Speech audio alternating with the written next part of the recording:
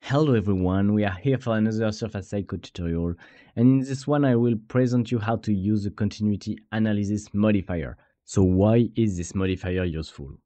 You will understand shortly as I am doing a quick setup here. As you can see, I'm making a patch which is trimmed, and it has this curved trimmed edge which is not aligned with the UV of the surface, with the natural boundary of the surface. So now if you want to connect another patch to this edge and get curvature continuity, the exact solution has extremely high degree and is impractical. So in practice, you typically use a solver instead, and you find an approximate solution within some tolerances. However, SurfacePsycho doesn't have a solver currently because it is complex and there are higher priority for the project right now. So the idea is to use the continuity analysis modifier for you to play the solver yourself, like converge instead of making the solver converge. So I am connecting the second patch here with continuity G0 with the usual connect Bezier patch modifier. And if you try to go beyond this continuity G0, this will fail. And this is why you need to manually make it with the continuity analysis modifier.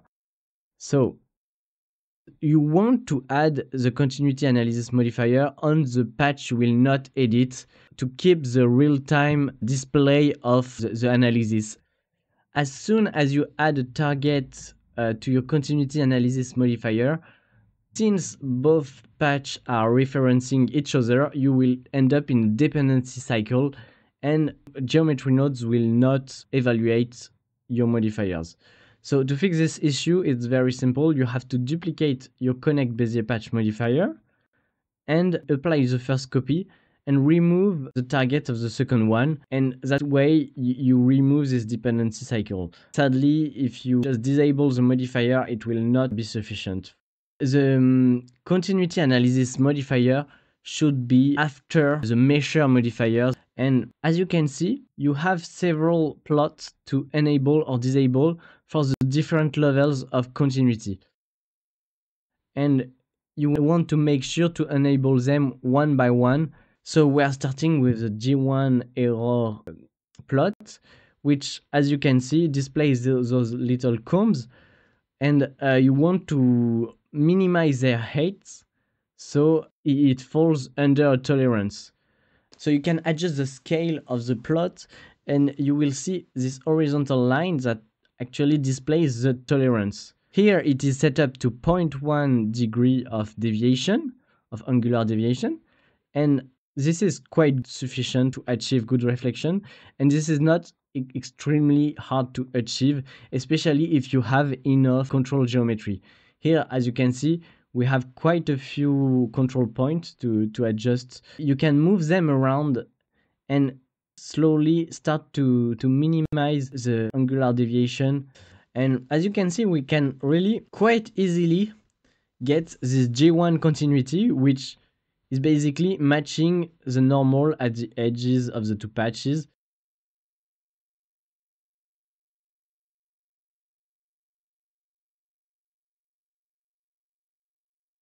And here I just speed up the second try because I forgot to align the boundary and I have to redo the edge. This is really simple. And the nice thing with G1 continuity is that you can move along the first row of control points, and it will always stay the same relative to G1 accuracy.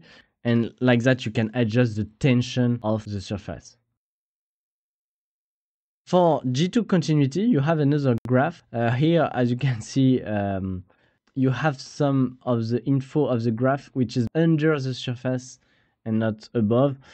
And you have to minimize what looks here like dots, but it's actually some kind of butterflies which compare the principal curvatures in the two principal directions.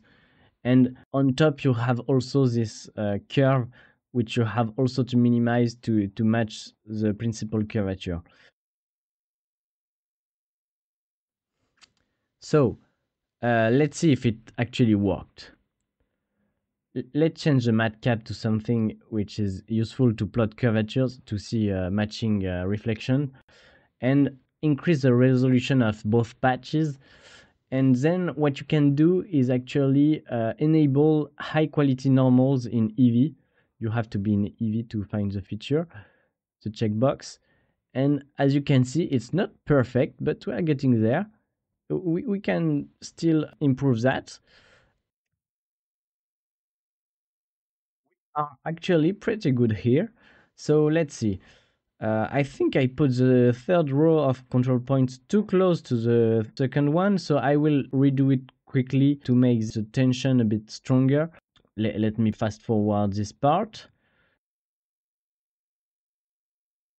So let's finish the adjustment really fast.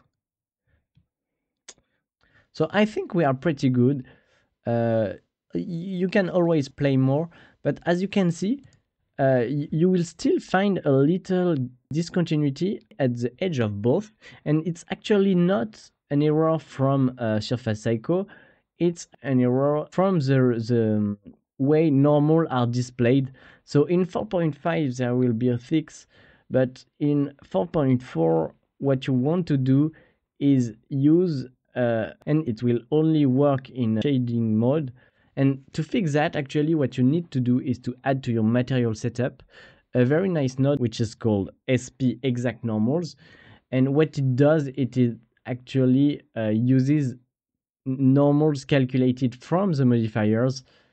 And for this, you also have to enable in both patch exact normals for it to apply. And as you will see quickly, the reflection error is unnoticeable. And this is done. The reflection match perfectly, and I hope you find this tutorial interesting. Before leaving you, I will show you my donation page.